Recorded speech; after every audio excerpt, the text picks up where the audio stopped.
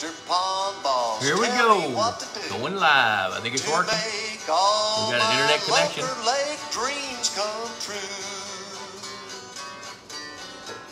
Hello, everybody. Bob Lusk, the Pond Boss, coming at you live right here on the Pond Boss Facebook channel. Looks like we got a few folks checking in already. Glad to see that. Holy cow, I need to talk to y'all about what happened last week. I got quite a few emails and some texts and actually a couple of phone calls wanting to know if we were okay. Well, let me tell you what happened. Y'all need to know this. We've been hanging out in an RV until our house closes and we get it remodeled and ready to go to live in. And we've been hanging out at the RV at my son's place, our son's place. And I heard you heard me say, oh, I got distracted. I heard a pop, which sounded to me like an arc, but I didn't hear a breaker throw.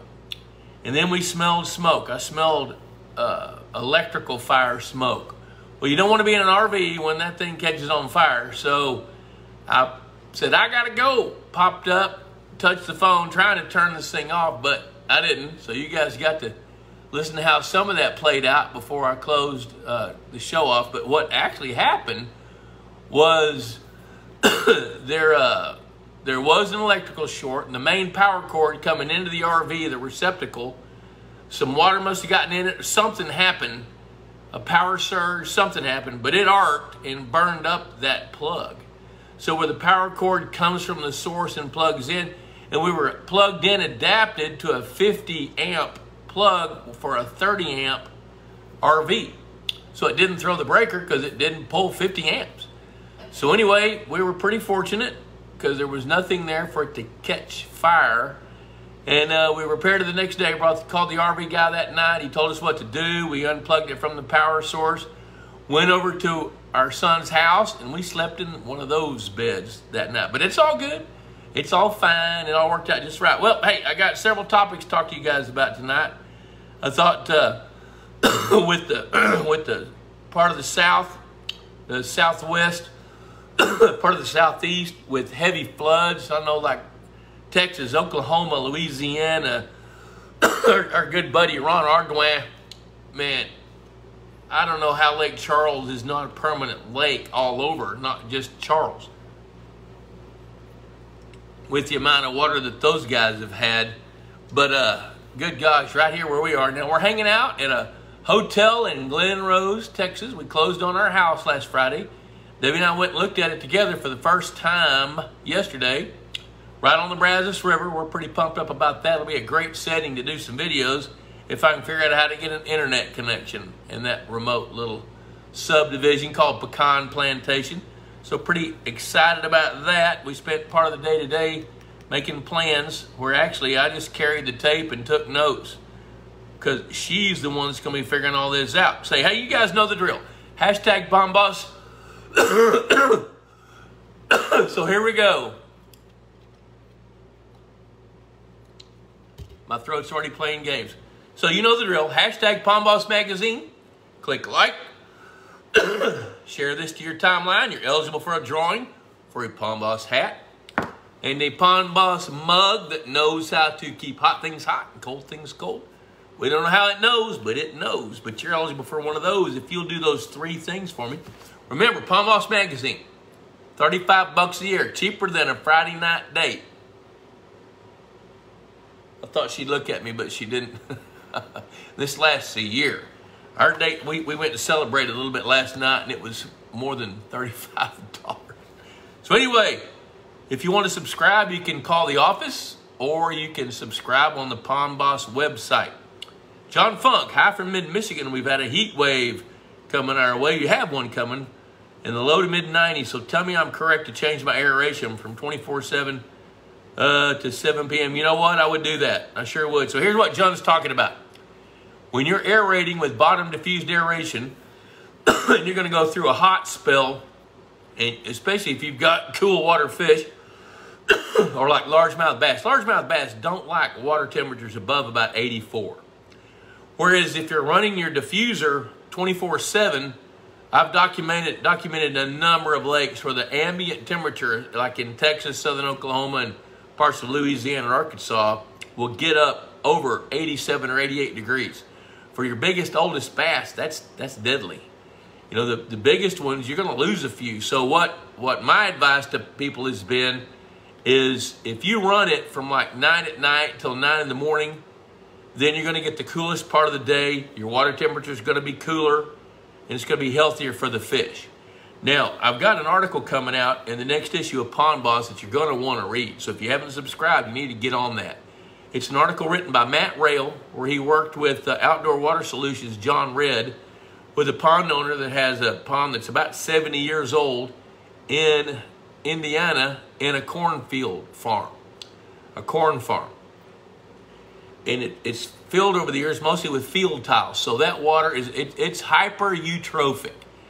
That guy would have a fish kill every year. So the experiment was, can we use solar powered aeration to run, you know, anywhere from 5 to 12 hours a day? Will it destratify a pond? Will it push oxygen to the bottom? And will it prevent a fish kill? The results are pretty darn interesting. It's something that makes a lot of sense, and you guys are going to want to read about that. Now, what I want to talk tonight about is a little bit more about floods and droughts, and I want to talk about do-it-yourself fish evaluation. How do you evaluate your pond? So we're going to hit those topics. John Elmer, hello there. Travis Paul Smith checking in. Good to see him. I see Vito. Vito's raising a chef. He's got a son that is a great cook. I'm looking for an invite. Michael Gray from Tennessee. Michael Eric from Iowa. Michael, where he is in Iowa, it's the climate's been pretty dadgum warm and dry. They're not getting the same range. You know, when El Nino shoves the jet stream south, the southern tier of states really get hit with lots of rain. And I'm going to tell you about one of the consequences of that rain here in just a minute. But when you're north of that, you're not getting the same rainfall that you typically get. So at La Nina, when the jet stream rises, that's when, like Michael Eric, will be getting rain. And over here in central Texas, South Texas, all the way over to South Louisiana, they won't get nearly the amount of rain. There's Drew Bachman from the Carolinas. Roger Peterson. Hi, Bob. Here in mid-Missouri, I have a pond that has pea soup colored algae bloom, commonly referred to as pond scum. I have aeration that runs only at night since my water temperatures are rising. My question is, should I let the bloom run its course, or should I use an algicide like Cutrine Plus to get rid of it sooner, as it's not appealing to look at or swim in? I'm going to tell you, if you want to get rid of it, go ahead and get rid of it, but don't kill it all at once. Thin it out. So treat with use a chelated compound like Cutrine Plus. That's a good choice. And follow the label, but only treat a certain piece of the pond to dilute the bloom. Don't put it in at full force, because you want to thin it out. Now keep measuring your visibility, guys. I can't emphasize that enough. If you'll measure your visibility, then you can make smarter decisions. If you were to tell me, Roger, that your visibility was 6 inches, I'd say, ooh, let's have a phone conversation, because you're going to need to take that out 3 or 4 different treatments. But if you say, well, it's 24 inches and it's pea soup and the bloom changes, I see it's changing color, I'd probably tell you not to do anything about it. But I don't know why I'm coughing. I haven't coughed all day. I think it's the angle of my head. But the answer is, if you want to treat it, yes, you can. The water's not too hot to do that right now. Mike Cottrell, boy, you guys have had some rain too. Good gosh, you've had rains just training on top of you. Nancy Bishop, good to see that. Nancy's got it. Hashtag Palmas Magazine in the comment section. Click like, share to your timeline. You're eligible for that drawing I was telling you about. John Funk still dry. The Lancasters are watching you on the big screen. Holy cow. I saw a text come across, but I didn't get to read it because I was in the middle of doing this. So that's super duper. Watching me on the big screen. Does the big screen make my face look fat? Devin Thompson, good to see you, Devin. Travis says, I want to mention about my Purina dealers. My dealer is a small one, and they're happy to supply 2 bags to 12 bags or a pallet. Now, part of the reason that he's making that comment is there's been a little bit of talk here in the last few weeks on the Pond Boss discussion forum with especially one guy in particular, Kenny Sanderson, up in Northwest Kansas, having a hard time getting fish food. And it's really an interesting thing because, you know, they have an outstanding fish food. Purina makes the best fish foods out there. The Aquamax lineup of feed, I'd put it up against any of them. The problem that they run into sometimes is distribution. It's not always easy to get that thing into the customer's hands. Now, there's a lot of reasons for it. Sometimes the sales rep for that dealer, so you go to your dealer and you say, hey, I want to buy 2 bags of Aquamax MVP, and you live in Goodland, Kansas. And the dealer says, well, let me see if I can order it. So he orders it online, doesn't get a response, assume he ordered it, then his order comes in the next week and it's not there because they got shorted out of that distribution center. So he calls the sales rep. The sales rep says, well, you got to buy a pallet. Not true. That sales rep probably knows way more about horse and cow feed than he does fish food. So sometimes there's a breakdown in the communications from the manufacturer through the sales rep, the distribution center, and the dealer. And 99 times out of 100, it's a mistake by the dealer. Now, in Kenny's case, it wasn't. It was a bit of miscommunications and a lack of understanding of the flow between the sales rep, the district, DC, and the dealer. So 30 days later, Kenny doesn't have his fish food. You know, but if you guys have a problem, email me, boblusk@outlook.com. I'll send it to the powers that be, and you'll get fish food. When I found out about it from Kenny, well, one of the big hitters with Purina Mills is David Nelson. He got him a bag of fish food, UPS'd it at his own expense. Danny Mack, Kelly Hart. Danny Mack says, make my day. Hey, Fred Bingaman, Debbie said to tell you hello. And that I love him. You might have heard her just then, and that she loves you. And Connie. And Connie. Jason Nepstead, I have a patch of spiral eelgrass growing and noticed a decent amount of leaves floating as if they broke off. The area is fenced off to keep carp, turtles, and geese out. Do you know if it spreads by the leaves? Or does it need to be the runner things with a small root ball? Small root ball. Now, I don't have any idea why the leaves broke loose. Typically, if you didn't have it in an exclusion fence, I'd tell you that something chewed it off. There's Ron Ardoin. All right. Let's see. Jacob West is checking in tonight. There's Billy Bates, Chris Aguilar. I laughed about your Fletcher Cox story last week. When he played, all you had to do is look for the opponent's quarterback. That's where he was on the field. Yeah, that's right. Yep. And I didn't know. I didn't. I've kind of stopped following the NFL, you know, because I don't believe in their politics. I think if they're going to be athletes, go be an athlete. You know, if the NFL is going to sponsor football, play football. I don't want to hear how you vote. I don't want to hear what you think. I don't care about that. Any more than you guys want to hear my political stance. I don't care. So I was a little disenfranchised or felt disenfranchised and just I quit following. But, you know, part of me is going to watch Fletcher Cox from now on. Mike McPherson. Finally got around to testing my pond. And after the last rain, the algae seemed to go away. That sure could be. That's typical because typically when you see algae, it's floating and it's dead. And when the rain falls, it breaks it up, knocks some of the gases out of it. It sinks to the bottom, finishes decomposing, then feeds the next batch of algae that's going to grow up. Oh, let's see. pH was 8, ammonia 0.025. That's fine. Phosphate, 1 part per million. After doing a little reading, it would seem I'm feeling a little too much fish food. No, you're not feeding too much fish food. I cut the feed amount in half, and I believe it would also explain the algae. You know, Mike, if you're feeding the high quality like MVP or the sport fish foods, that conversion rate is so efficient that it doesn't crank out enough waste to really stimulate a plankton bloom. Now, if you're feeding a grain-based fish food, you know, like the like the catfish foods or tilapia foods, feeds like that, the that could stimulate more of an algae bloom. Chuck Brinkman, we need to talk about Chuck for a minute. It's, I guess it was, I don't know, Friday night maybe. Chuck called me and he says, hey man, I got a little problem and I want to know what's going on. He said, we had a heavy rain. My pond temperature went from the 80s and now the air temperature is 50 degrees. The temperature's plummeted. There's an odor, a little bit of an odor, and my fish are coming to the top like they're starving. What do I need to do? I said, right now, you need to move water. So we talked about it.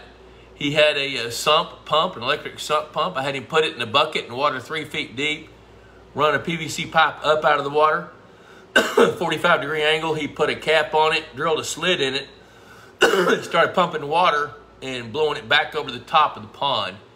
And if he had not done that, he would have had a major fish kill. Now, I've talked about this on this show before. So one of the things, I've said this to Chuck right here on the show, one thing I'm worried about is your water chemistry. So what happened was he didn't have an aeration system. He had one ordered, and it was sitting at his feed dealer's store, waiting for him to go get it and install it. But in the meantime, when that cold front blew through, air temperatures dropped 30 degrees, plummeted the water temperature. That warm layer of water, the pond had already stratified, so he had a warm layer sitting on top of a cold layer. When that front blew through and you got the heavy rains on top of this warm water, it chilled, mixed with this, and probably got a little cooler, which shoved this toxic water to the top.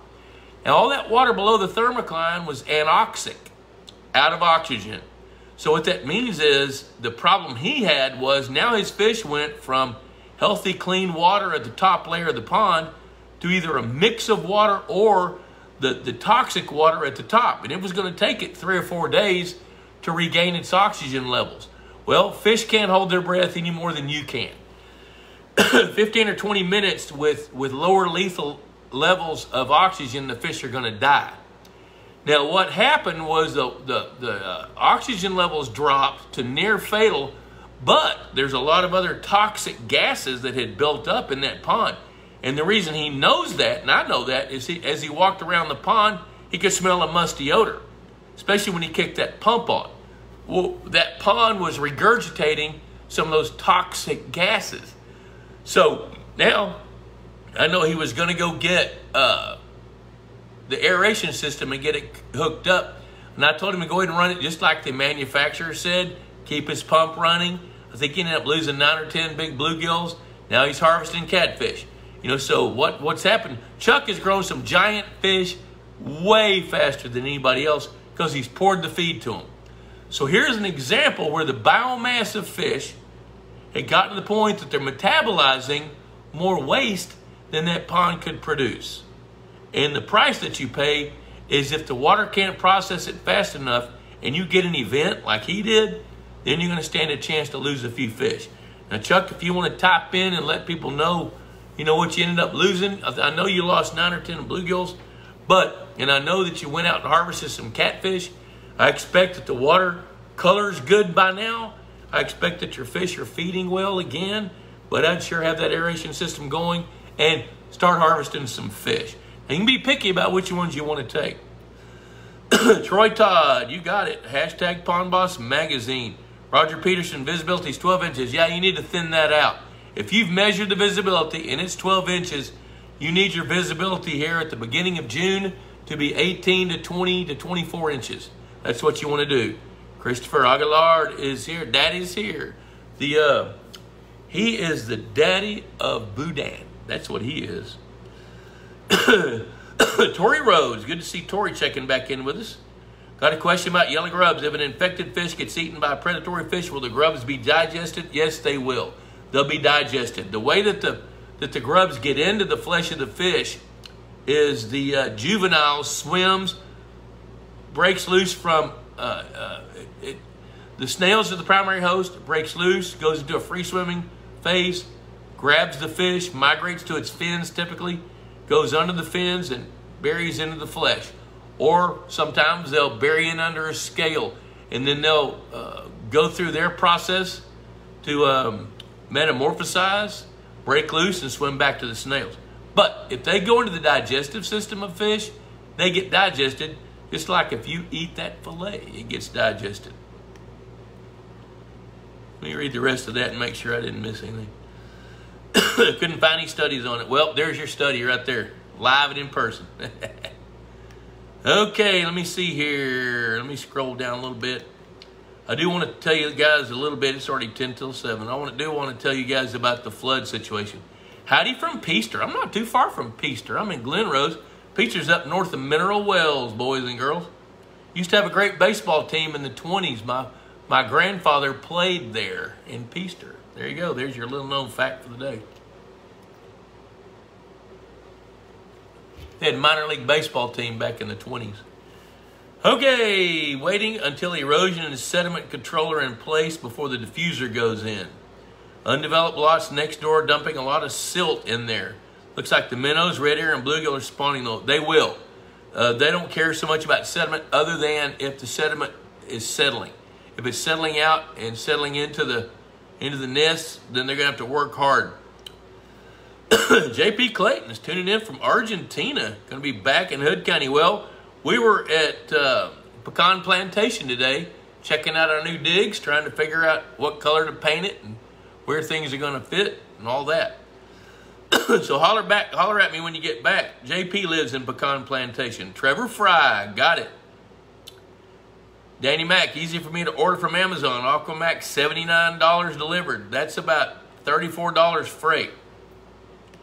Trevor Fry was speaking with Ron Ardwan about possibly culling 8 to 9 inch bluegill. My lake is producing 11.5 inch bluegill. What are your thoughts? I'd want to look at the population structure, Trevor. I'd want to see if you've got some 1 to 2s, 3 to 5s, 5 to 7s, some 7 to 8s, as well as 8 to 9s coming up the pipe, I'd say it would be okay to cull a few 8 to 9s. It would be also good to cull a few 7s.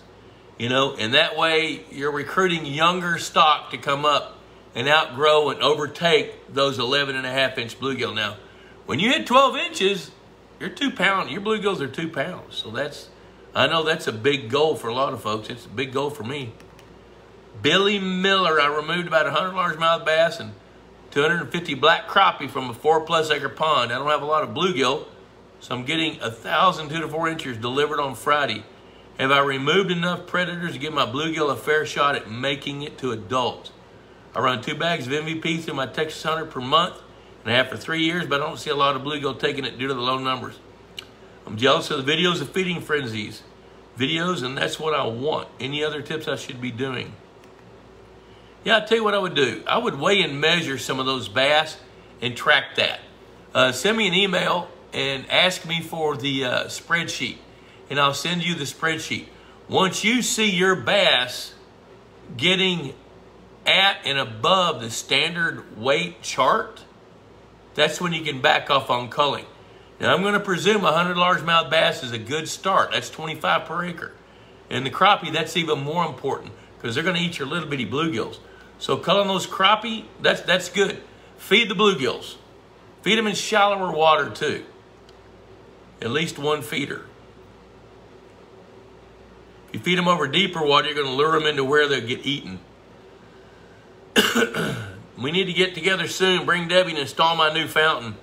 How about if I bring Debbie and we hire somebody to install your new fountain? Who's that? That's Fred. I'm there, baby.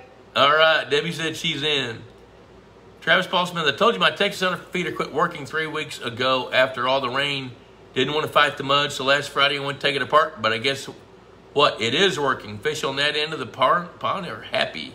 That's good. Mike McPherson, feeding Aquamax 500. Should I be concerned about the phosphate level at this point? No, I would not. You know, now, of course, that's all relative.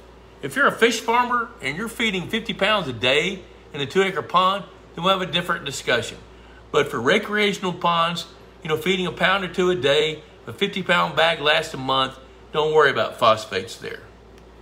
There's Dion Myers, Blair Ulring, Troy Seal. I'm glad you're back with us, buddy. Christopher Aguilar. Anybody else like chicken gizzards, fried chicken gizzards? About to fry some up. Honey, you want some chicken gizzards? I do. Hey, man, Debbie would love some gizzards. She loves gizzards. Andy Eddings, I lost 5 wheelbarrow loads of armling catfish years ago to the pond turning over, like you described. Sad day for me. Man, I tell you, I feel that pain. I've had way too many calls from that kind of situation. Cody Smith, is adding lily pads a bad idea? I have about a 5-acre pond that would be great for ecosystem, but I don't want it to be a problem. As long as you don't add invasive species, don't add American lotus, don't buy or go dig up fragrant white water lilies. Go ahead and buy some of the more cultivated ones like you'd get at a water garden store. They're not nearly as invasive. Now, one thing I would do is when you get them, plant them inside an exclusion fence. Get some chicken wire or some welded wire. Make a 12-inch diameter cylinder out of that wire. Shove it in the mud. Make sure it sticks out of the water a little bit. Plant it inside that so it can get established. If you don't, then turtles will come around and snip it off right on the stem. Steve Ellison, hello from Winston-Salem, North Carolina. Having trouble finding a contractor to finish my 1/4-acre pond. You know, I don't know what to tell you there. Winston-Salem, let's see, that's Wake Forest. Trying to think who there is. I'll tell you what you do. Call Johnny Foster, Foster Lake Management. Check in with those guys. I guarantee you he knows somebody. He's out of Garner. He's a little bit ways down the road, but you can check him out. Wyatt says, hope going well with the new house. Wondering how the rise in water level would change bass stocking. American Sport Fish, F1's next week. Any worries with the pond turning over with the water level rise? No, you should not be worried about the pond turning over with a brand new pond. Things are going well with the new house. No, I wouldn't worry about it at all. Now, I'm going to talk about this here in just a minute. I'm going to try to catch up on these questions. Greg Thomas, howdy. Christopher Aguilar, can't even explain to you the growth difference in my fish since he switched to Aquamax. Greg Thomas, looking for some affordable suggestions to add cover to a local lake. Old Rock Quarry Pond that floods annually due to its proximity to a local river. PVC pipe, making something of some mass. Not sure what you mean by affordable. Some of that to me is relative because, if you bite the bullet and you buy something like mossbacks now, in 20 years you're not putting anything else out there. If budget's a big deal, I'd probably see if I could go cut some brush and trees and do some things like that. Chuck Brinkman, I was darn lucky. No, you really weren't. You headed it off. Lost a dozen bluegill. Yep. You guys can read what he's talking about there. Jeff Wallen, starting to dry out. Water's been dirty all spring. Is it time for some pond dye? If you're interested in growing fish, don't put pond dye in this time of year because you will disrupt your natural food chain. Pond dye is okay early spring, late winter, but right now I wouldn't do it. There's Kim Moore checking in from Central Illinois. Good to see you, girl. Congratulations on the new house. Thank you very much. Can you use pelletized lime on ponds? Yes, you can. Just make sure, here's the deal on lime.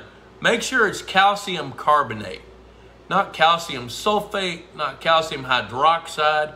You don't want hydrated lime. You don't want quick lime. You want calcium carbonate, dolomitic lime or ag lime. That's what you want. All right, let me go down here a little bit more here, and then we're going to talk about floods. Is there a pond size that can reduce the risk of a turnover fish kill? Also, we're replacing car wash equipment in Pecan Plantation this week. Well, you know what? We drove by a car wash in Pecan Plantation today. Didn't know there was one, but we saw it. Huh, I'll look for that. I don't know if you still have twin distributing on your trucks or not, but by golly, I'll be looking. Tony Sutton checking in from Oklahoma. Oh, okay, pond size that can reduce the risk of a turnover. Really the risk of a fish kill from a turnover is based on the nutrient load being input and how much water sits below the thermocline. Most ponds, this is interesting, most ponds will stratify halfway down. So if it's 10 feet deep, thermocline at 5 feet. If it's 20 feet deep, thermocline at 10 feet. But there was a lake that was, this is pretty interesting, a uranium mine. A 60-acre lake near Carson City, Texas, that I got to study a little bit 4 or 5 years ago, that had a massive turnover and killed every fish in it.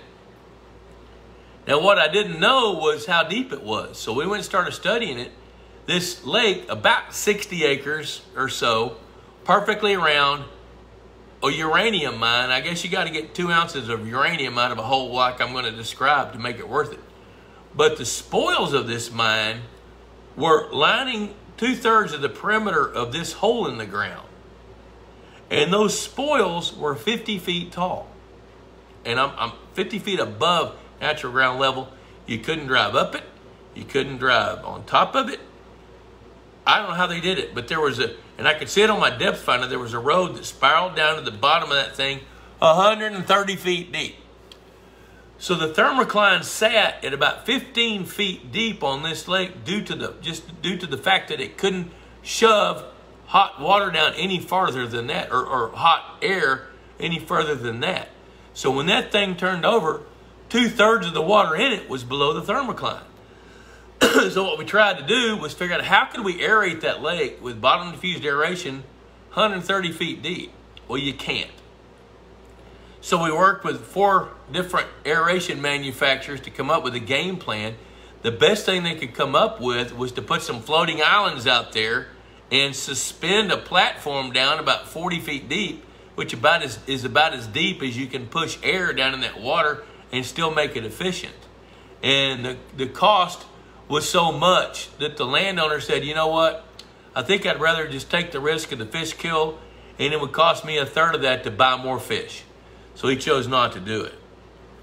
Purina Mills and Texas Hunter commercial time. Hey, that's right. You know what? Thanks, Travis. Appreciate the nudge, buddy. You know, I really, really do appreciate our sponsors. If it wasn't for Purina Mills helping sponsor this show, you know, I really appreciate that. Even with some of the junk they have to go through with the distribution, they've got great fish food. I'm just going to tell you to hang in there, find a dealer that'll get it for you.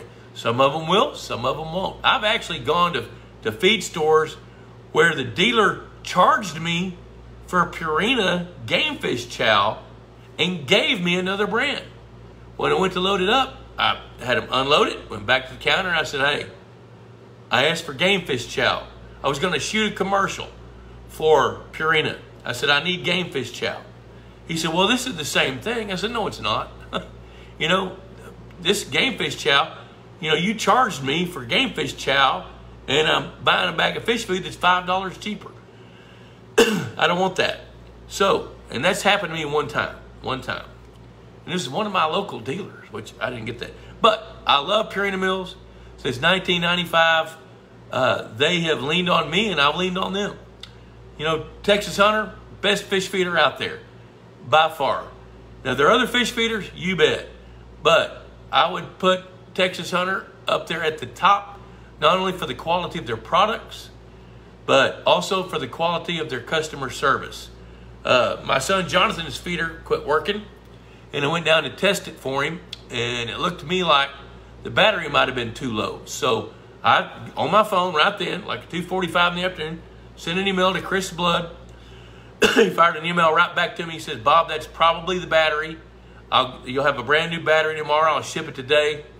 It'll go out UPS in 10 minutes. And I'll also send a timer just in case. If it's not, send the timer back. What kind of service is that? He sent that. It was the battery. Fired it right back up, and there it goes. Also, appreciate David Schneiderman, Easy Docks of Texas, as a sponsor, and Greg Grimes with Aquatic Environmental Services. So appreciate all you guys. Got mine today, 10-acre trophy bass pond. There it is right here. Here it is. Here it is right there. There's the most recent issue of Pond Boss. I love the Postal Service. We sent checks to some of our riders for the March-April issue, and got emails from 3 of them last week. They said, hey, did you send a check? And Leanne said, send them an email. Yeah, I sent it to you. I'll send another one out right now. So checks that were mailed on March the 15th All three of those riders got their checks on the same day they got the makeup check, all because of the post office. So if you just got it today, it was mailed. The May-June issue was mailed on, I think it was about April the 30th through there somewhere. So 1 month later, you got it. Glad you got it. I'm glad you like that 10-acre pond. That really is a good article. It's really a great article. Jason Rayfield just got a 1/2-acre pond covered in duckweed. What's your best recommended herbicide or best way to fight it? You know, if you can tackle that early in the spring, I really like fluoridone. But there's a lot of risk with that because you've got to put it in. It's got to contact those plants at a certain amount for 90 days. So if you have any flushing going on, you've got to replace it. So I'll tell you what, do. Go to aquaplant.com, which is Texas A&M's aquatic plant website. Look up duckweed, and there's 4 or 5 different options in there that you can deal with it. Ray Riley, tell me about mudcats. Some say they throw some. Some say eat some say throw in the bank. Are they beneficial or harmful to your body? Well, I'll tell you what, bullheads, a couple of things I'm going to tell you. First of all, they're predators. People think they're trash fish. They do live in the mud. I mean, they'll shove their faces right down in the mud, and that's where they'll hang out. But I have electrofished bullheads with frogs, turtles, and shad in their gullets. A 1.5 pound bullhead had a 7 or 8 inch gizzard shad down its gullet. So they're predator fish. They're prolific, reproduce like crazy. You'll see little clouds of baby ones moving in unison about this time of year. Some people say eat them. I tell you who eats them. Our northern friends eat them because bullheads are full of fat typically. And in the fall, when they start to go dormant, like a lot of the other fish do, they absorb that fat. And then after ice off, when the ice melts, people go fishing, catch a bunch of bullheads. That's when they're great to eat because they're coming out of the winter. They metabolize their fat. Their flesh is pure. It's cold. It's good to eat. So depending on where you are, whether you want to eat them or not, and frankly, how hungry you are. I have fried and eaten a whole lot of them on the creek bank. I was 12, and I'm not so hungry now to eat a bullhead anymore, except in the north coming out of winter. Are they beneficial or harmful? If they're not a target species, they're not beneficial.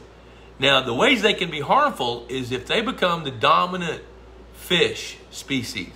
If they dominate your pond, they're going to take up space, they're going to stir up mud, they're going to compete with your other fish. So that's how they can be detrimental or harmful. Look at that, Dave Weber outside of Kansas City, waxing poetic. Greeted the sunrise, piercing through a shroud of fog over the river this morning with a cup of joe. On the back porch with my magazine that came yesterday. Couldn't put it down for an hour, over an hour. I love Dave Weber. I was fixing to smart off to him, but I'm not going to do it. I was going to say, it took you an hour? Hey, life is good. I appreciate that. That's great. Uh-oh, Josie's making fun of us Aggies over here. Holy cow, you guys. Jonathan Hernandez hanging out. You know, you're hanging around with pretty questionable company as it is. Let's talk about this flood a little bit. I want to talk about drought. And I want to talk about DIY analyzing your pond. So, I got a call today from Big O, Steve Parks, the owner of Rage Tail Baits. Now, Steve bought a ranch out east of Abilene, Texas, near the little town of Clyde, south of Baird, between Baird and Clyde, south of Interstate 20. And on it resides an old flood prevention lake built in the late 50s, early 60s. That lake probably covers 15 acres. The dam is riprap top to bottom because it's rocky soils over there. So what Big O wanted to do, which he did, this lake is shaped like a boomerang. It sweeps around like that. The dam's right there at the confluence of two creeks. So Big O went over to the smallest leg of this boomerang, and he built a dam, taking dirt from the flood prevention lake, which had a lot of clay in it. So he built a dam and created himself about an 8-acre lake inside this flood control lake.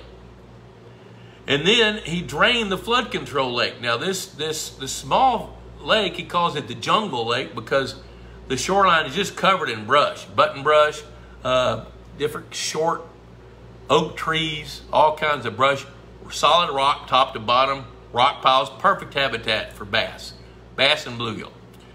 Well, that thing filled up enough that we could put forage fish in it, which we did that in the fall.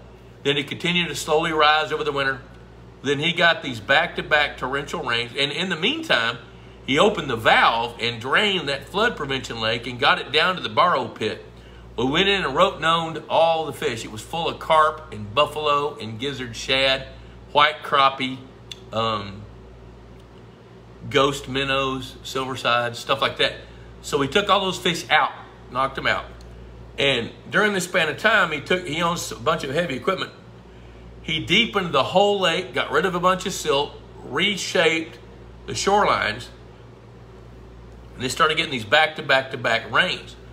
Well, when there was about 4 feet of water in the FP site, the flood prevention site, then we added fathead minnows and bluegill and red ear sunfish. Then the big rains came. Well, that lake filled up about 6 feet over the overflow pipe, which is designed to do, which pushed the water up on his dam on the other side of the boomerang. And it started pushing water over his spillway going backwards. And as the lake began to recede, the water turned and ran the other way, like it's supposed to, over the spillway. It started chewing out the back side of his dam. Now, here's the moral of the story.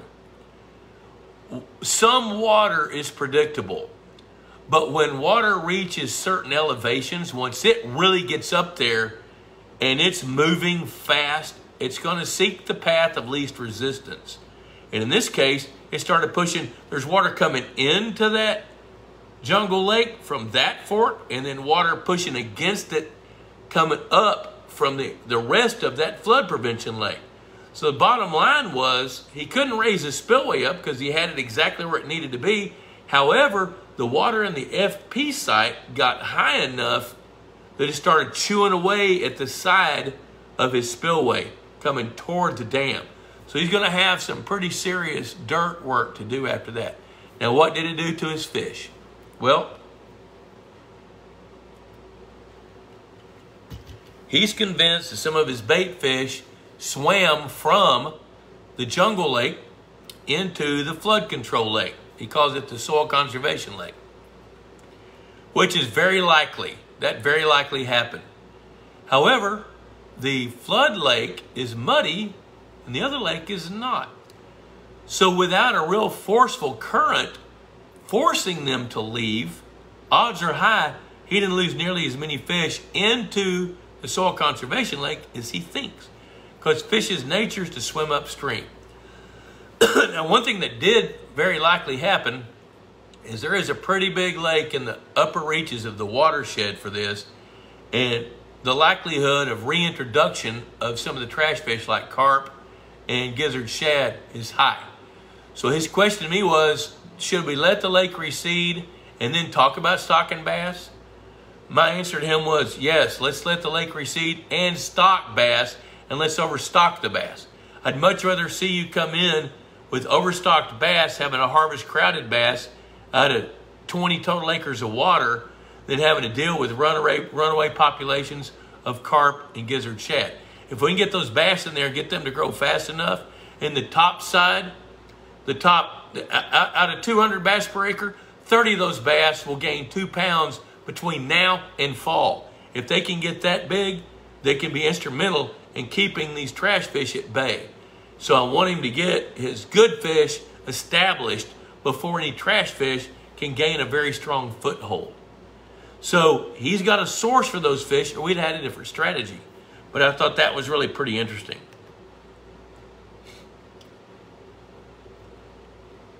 You know, just because Josie is burnt orange in her blood doesn't mean that she can't love on a little bit of maroon. Can I have an amen out there, Jonathan Hernandez? Jamie Ivester, what's the best option for a quality water testing kit for a pond owner? You know, I like Hach, H-A-C-H. I like those. But if you'll spend some time on the Pond Boss resource guide. Just go to pondboss.com, click on the resource guide. There's several suppliers of products out there. Some of those folks sell different test kits, different meters, things like that. So I'd go check that out. Drew Bachman, my fish are responding great to Purina Aquamax. Have a local feed and seed store that has multiple types in stock. Good to hear. All right, 7:15. Let's talk about DIY analyzing your pond. All right. Attaboy, Ray Riley. Gig 'em, buddy. For those of you that watch this show regularly, you guys know that there are 5 key components to managing your pond. Say it with me out there. What's number 1? Chuck Brinkman? That's right. Happy water. You got to have happy water. If you don't have happy water, none of these other things make any difference because your fish are distressed. They can't breathe right. If they're focused on suffocating, they can't be focused on growing. They're focused on not dying. You know, so happy water is number 1. That's the most important thing. Make sure that you, there we go. Troy Todd's quick on the trigger there. All right, happy water. You got to have that. Now, if you don't know what I'm talking about there, I'm going to pause just for a minute, do another little commercial. If you will go to pondboss.com, look at the menu, the horizontal menu at the far end, there's one called Institute. Click on Institute.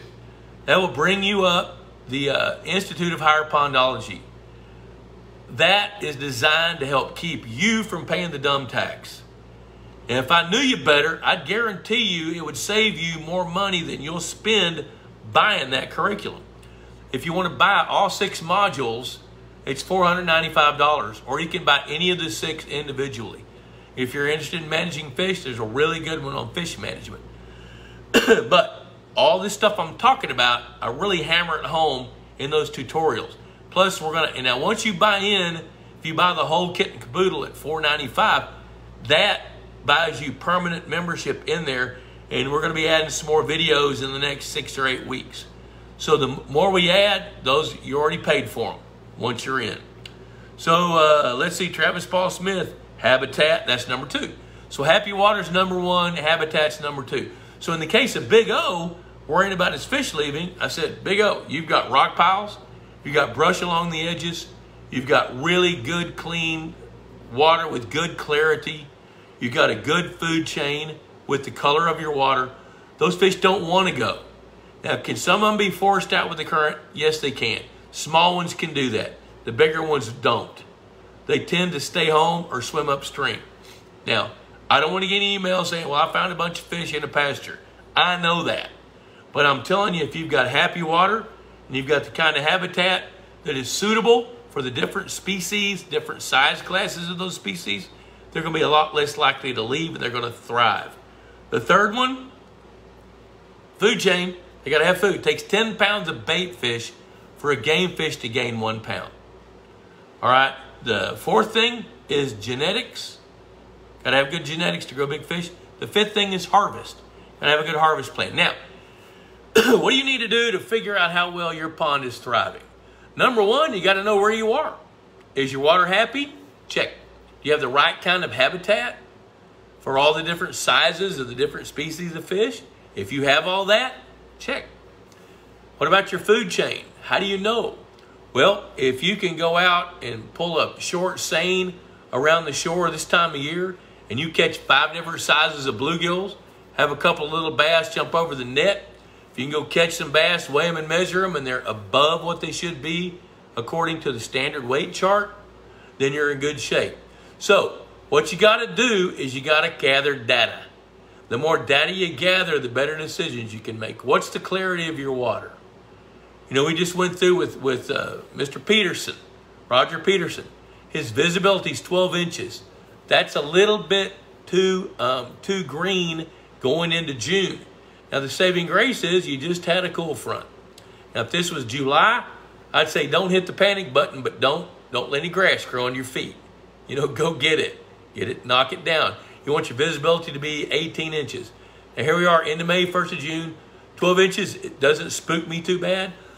But here's what you do there. Watch the color of your water change. Measure visibility. I don't want you guessing at it. Buy a Secchi disc. Here's your first commandment from the book of Bob. Go buy a Secchi disc and then use it. And then write down your visibility. If your visibility decreases, the water's green in July, do something about it. If the visibility increases and it goes from a pea soup green to kind of an olive green to more of a greenish olive to a brownish olive to a brown, that's normal. You know, so understanding how your water works. If you got the right kind of habitat, you got spawning beds for your bluegills. How many pounds of bait fish does it take to grow a pound of game fish? What's that? Yeah, every one of you yelling at your phone. 10. That's right. 10. Or in the case of Wayne and Josie in the Hernandez batch, you're yelling at a big screen TV at a great big guy with a round face. 10. 10 pounds. Okay, so you've got to be having places those fish can reproduce. You need places fish can congregate. You need to have weigh and measure a bunch of game fish. Compare them to your relative weight chart. So if you're measuring the visibility of your water and you can pull the seine through and verify reproduction and different size classes of your bait fish and your game fish are at or above the weight they need to be, catch and release is your order. Now, if you're catching a size class of bass, for example, they're underweight, that's a sure sign that you need to be culling some bass. So DIY pond management starts with make sure your water's happy, which means you need schooling on water. Make sure you got the right kind of habitat in the right places. 25% of a lake covered with habitat is the right number. If you get, if your pond has got bushy pondweed, American pondweed, eelgrass, and it covers 70% of the pond, it's too much. Too much. Now, I don't run across too many ponds or lakes that has too much habitat, but I run across a lot of them that don't have quite enough. So make sure you've got that element. And then be sure that your food fish are spawning. If you need to feed the fish, feed the fish. Feeding the fish expedites growth rates and increases reproduction. That's one of the reasons I harp on feeding. I love feeding fish. I think that, you know, we live in a fast food world. We do. You pull up to the microphone, you order it, and then you start looking at your clock. And by the time, I can't tell you how many times I've gone through a dadgum fast food joint and I'm third one in line and it's been 8 minutes and I'm thinking, I'm going to pull out of here and go. I usually don't, but I have. You know, so what I'm saying is one of the ways to fast food concept your fish is to feed them. Travis said, and genetics, yeah, we talked about that. When I found this page 2 years ago, my fish were like Pee-wee football team. Now they're a Super Bowl contender. Your information is second to none. Hey, thanks. Is there other information? Kevin Matney, how do I stop cranes from eating all your fish?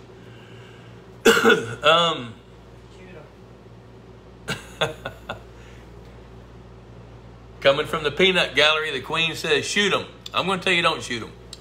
I've got to tell this story on her. We're going to run out of time in a minute, but I remember way back, golly, this had to be like 2005, 4, through there somewhere. We had just bought our place, Lusk Lodge, 2, that we just sold. And Debbie was having coffee out on the back patio. I'd set a feeder up on the swimming pond. The swimming pond was maybe a year old. And we had some really nice bluegills. We had some 5 to 7 inch bluegills. And every time the feeder would go off, she called me one day. I was in upstate New York working on a project up there at Savannah Dew. Yep, Ron knows this story. Dion knows. Oh, I guess I've told this story way too much. But anyway, she called me and she said, hey, Lusk, where's your shotgun? I've got a 410 my daddy gave me when I was 12. And I said, why do you want my shotgun? She said, well, this big, tall gray bird just speared a bluegill over by the feeder and is trying to eat it, and I want to shoot it. I said, well, honey, that's a great blue heron. It's against the law to shoot him, and he's just trying to make a living. She said, oh, well, I got home about 5 days later. I'm sitting outside with her while she's having coffee. Feeder goes off. Fish are boiling the water. Here comes this dadgum great blue heron, lands, spears about an 8-inch bluegill, throws it up on the bank and is chomping on it. And I got up. She said, where are you going? So I'm going to go get that shotgun. She said, you're not going to shoot lurch, are you? She'd named the damn bird. So here's your answer. great blue herons, single birds like that are not going to devastate your fishery. They're going to eat some of your best fish. So here's what we did. Since Lurch figured out how to play the feeder game, I set the feeder to go off at midnight for a few weeks, and that cured it. So I didn't get to watch the fish eat unless I want to stay up till midnight, which I did a few times. But they don't disrupt a population. Now, they're going to eat some individuals. They're going to thin the numbers a little bit, but they're not going to disrupt the population. I like Vito's idea. He's got his dogs chase him off. And you know what? We had a Great Pyrenees that did the same thing. Anytime he saw that heron, he'd go bark at it. And there it would go. Okay, hey, I'm about to get ready to wrap it up. Let's see. Yeah, so we talked DIY pond management. Make sure your water's happy. Habitat's good. Make sure you know your habitat's good. The number one problem I come across with habitat's not enough. You know, folks will put out, I was talking to a guy today yesterday that put out some pallets, and he put out some gravel beds. What he did was great. Then he sent me pictures, and it was sparse. So he and I are going to have a conversation in a couple of days. I'm going to tell him he needs more of that. You know, so he did good. Hey, there's Joe Sipes. Hay baler put granular herbicide on the coastal. Big rains came, total fish kill. Pond is decimated. How long will it take for that stuff to dissipate? I was thinking I'd wait until I see an algae bloom. Joe, I hate that for you. One of the things I'd want to do, I'd want to investigate the herbicide. And what you can do is you can post a question right here on this thread and tag Kelly Duffy. And we'll get Kelly involved in that, and he can tell you about that. It totally depends on the herbicide, which one it is, you know, and I'd want to read the label and just see what's going on. Ray Riley, is your opinion on water turkeys the same as your opinion on cranes? Absolutely not. Even though I can't tell you to shoot water turkeys, I would tell you to assist in their suicides every way possible. You don't want them out there. You don't want cormorants. When you see that first cormorant show up, that's the scout bird. It's going to come eat your fish and then go tell the flock, hey, Ray Riley's got a load of fish over here. Let's go, boys. Take the whole flock, and then you're done. You don't want water turkeys. I can't tell you to shoot them because that's against the law. I can't even tell you to spook them off. But I can tell you, you don't want them there. You figure out the method. Chris Blood, thanks. Chris, we love you, buddy. We love Texas Hunter. Had some good things to say about you guys a while ago. Appreciate Texas Hunter, my good friend Chris Blood. Tom Blasdell sitting here watching a great blue heron in his backyard doing this thing. It can be kind of mesmerizing and entertaining how a bird with beady little eyes, a tiny little brain, and such a long beak be patient, waiting in water that it doesn't get up to its tail feathers and eat. Pretty amazing. All right, so, hey, we're going to wrap it up. Hey, don't forget Pond Boss Magazine. $35 a year, folks. 35 bucks. Listen to me. 35 bucks. A year's worth. I promise you, you'll get a nugget out of each one. This next issue has got some of the best content that we've ever had. We've got 4 case studies. We've got one on the intermittent narration. I've got several really good fish stories. We got a 6-part series coming up, #1 in the series, about building Lake Deanna outside of Kansas City in Drexel, Missouri. So subscribe to Pond Boss. You can do that by going to pondboss.com and click on the link that says subscribe, or call the office, 903-564-6144, 903-564-6144, or go to pondboss.com. Listen, I really appreciate you guys and gals watching this show, and I'm glad we got to end this one without the frenzy like we had last time. All is good. I'm not sure where I'll be next week, but wherever we are, we got a good sale. We will be coming at you live. So once again, thanks. Adios.